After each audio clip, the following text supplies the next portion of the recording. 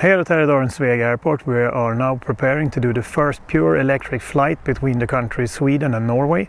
The locations are Sveg and Röros, and this is part of the Green Flyway project between Sweden and Norway.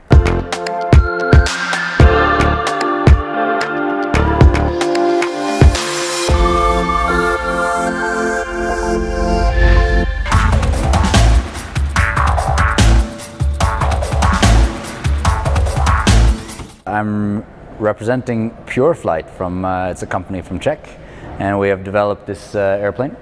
It's an all-electric airplane with a 35 kilowatt-hour battery and can fly around 3 hours plus with a lot of reserve.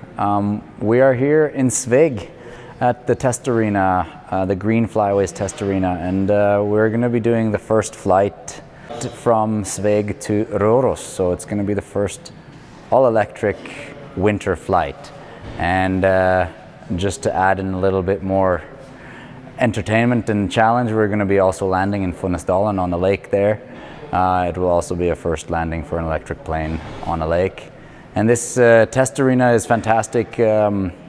Challenges that winter presents for an electric plane like this is the cold, totally different type of weather conditions, electric flying. I mean, we've done lots of flying in general before with motor airplanes, but with batteries, what we want to test and see and also prove that it is totally possible to fly in the winter. You can do it, but it needs to be done and tested so that the battery heat, the motor heat, basically all these weather conditions, we'll see if the plane actually, it might actually even go better than in the summer just because of the smoother air, but the cold might reduce our capacity. So these are the kind of things that we're looking at testing, total kilowatts, what are we going to use and things like that.